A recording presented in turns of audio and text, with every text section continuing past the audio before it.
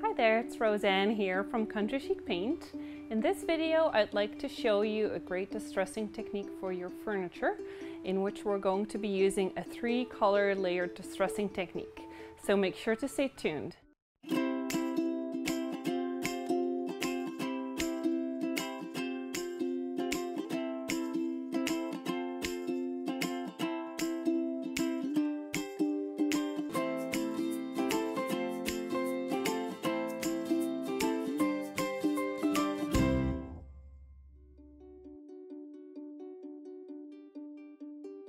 In this video, we're going to be using the following supplies.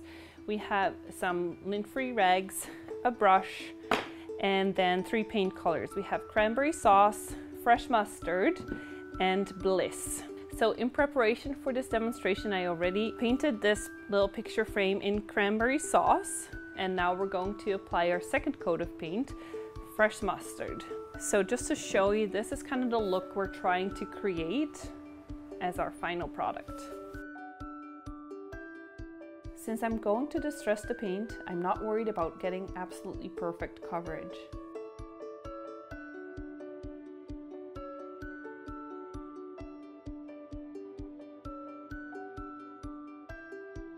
So instead of letting the paint fully dry, I'm just going to let it sit for a few minutes before I'll start distressing it with a damp cloth. So now that we've waited a couple minutes, I'm going to be using a damp cloth to distress this frame.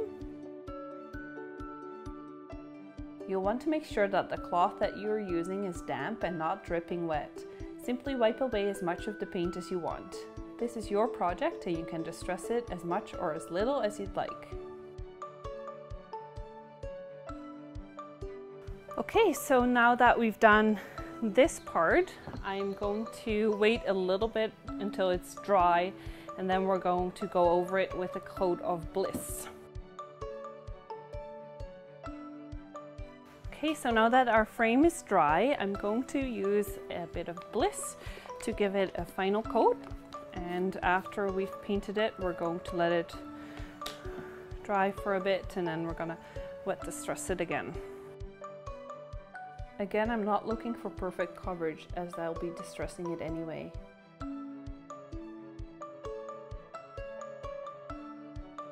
Alright, so our frame has now dried. It's been about 30 minutes or so since we painted it with bliss. So we're going to use a damp cloth and distress it. Since this is a 3-color distressing, we're going to reveal some of the fresh mustard as well as some of the cranberry sauce underneath. When doing large projects, you'll notice that you need to rinse your cloth or switch to a clean cloth after a while, as your cloth will start to collect paint.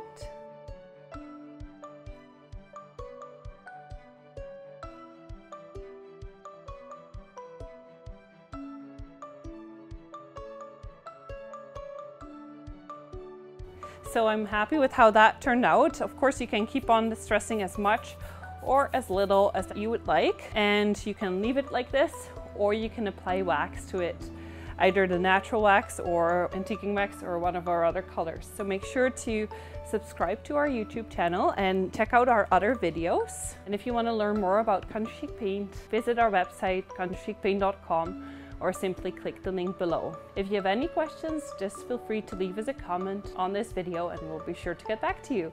Thank you so much for watching and happy painting.